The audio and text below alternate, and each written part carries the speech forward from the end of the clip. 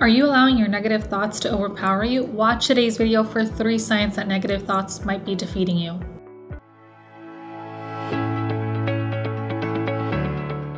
Hey there, my name is Diana Garcia. I'm a licensed therapist in Florida and owner of a private practice called Nurturing Minds Counseling.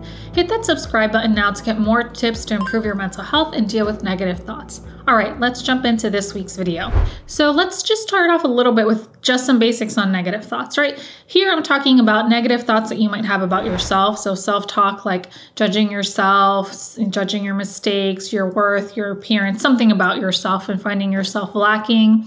There could be thoughts about others, right? So judging others, finding them lacking, or just negative thoughts about the world, right? Being a little bit more pessimistic, maybe thinking like worst case scenario, right? Just having like a negative view about the world. So in this video, I'm kind of talking about all 3, but I'm going to talk about some specific signs that might relate to one or the other. All right, so let me go through sign number 1. Sign number 1 is really that you have a loud inner critic. Again, so this refers back to negative self-talk. So it talks about yourself. So in this instance, this is like thoughts that are related to judgments about you, labels about you, things like that. When I think of having an inner critic is really this persistent voice that constantly judges you and finds you lacking, right? For whatever reason, whether you're worth, your intelligence, your appearance, something about you, this inner critic finds lacking. This inner critic can also maybe look at mistakes in your past and use that to kind of beat you over the head. And it might really make you doubt yourself about your ability to handle challenges or make decisions about the future. So when I think of having a loud inner critic, it's that we all have negative thoughts at times and we all have negative thoughts about ourselves. That's just normal. Maybe there's some people out there that say they don't. I'm not going to really push that, but generally it's very common to have negative thoughts. Say you have a loud inner critic, I'm really talking about that these thoughts are very persistent, and when they show up, they really keep you stuck, right? So whether it's a judgment about a past mistake or whether it's a judgment about your appearance, and maybe you have negative thoughts about your body, and that stops you from making healthy decisions about whether you should, eat certain foods or not. Maybe you have negative thoughts about, your ability to be in a relationship, and that stops you from putting yourself out there.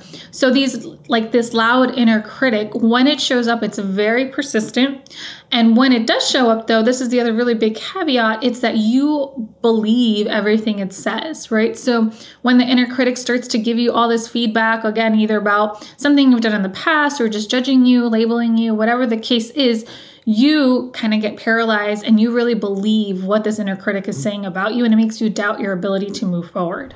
The second sign is really that you have a tendency to have a lot of catastrophic thinking or catastrophizing. What does that mean?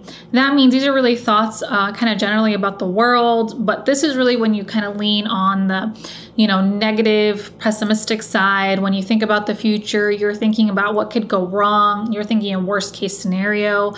You take maybe one situation and the way you filter it, you are filtering out to see all the possible ways it could go wrong. So for instance, let's say you have a cough, right?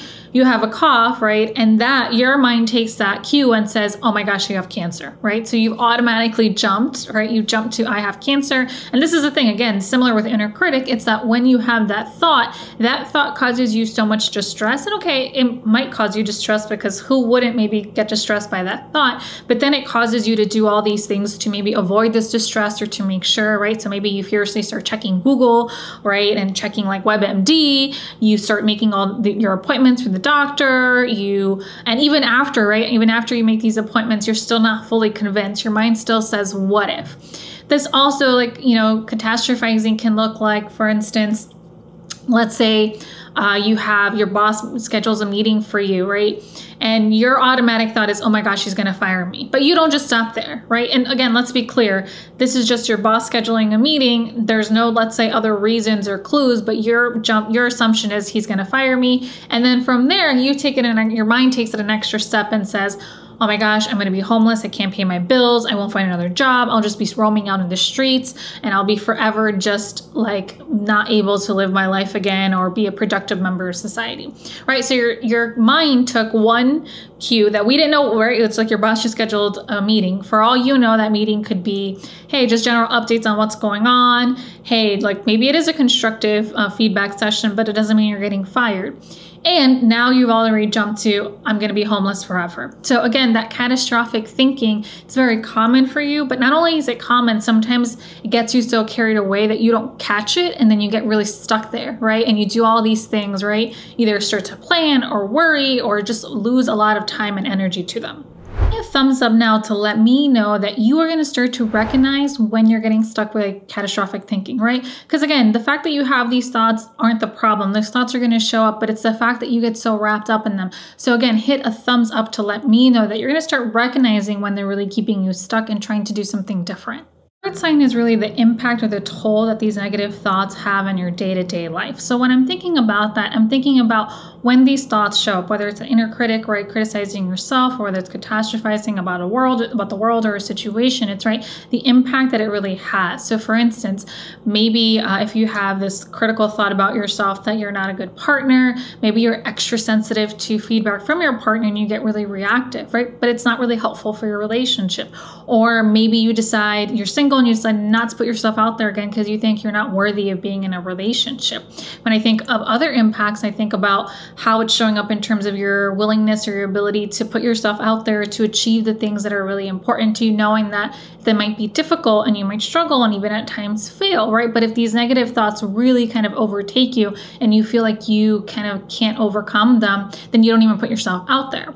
I'm also thinking about just like the overall toll it takes on you, right? So of course, if you have negative thoughts, right, of course it's going to have a toll. But when I'm thinking about like the emotional toll that it takes on you, like do these thoughts really get you like stuck in this hole and you can't move out of it, right? Or it keeps you kind of playing your life really small or missing out on the things that are important to you. It's also important to know that sometimes negative thoughts, especially if this isn't a pattern that's common for you, could also be indicating like a symptom of another mental health disorder, right? Because negative thoughts are a common component of other disorders. When I think of anxiety, when I think of trauma, when I think of depression, right? Negative thoughts is a component. So it also could be a signal that something else is going wrong. But again, this sign is really understanding the toll that these thoughts are having on your day-to-day life. Tired of letting negative thoughts call the shots? Go watch this video where I'll review some tips to help you learn how to overcome them. And as always, I encourage you to continue nurturing your mind, body, and soul, whatever that looks like for you. Thanks, guys.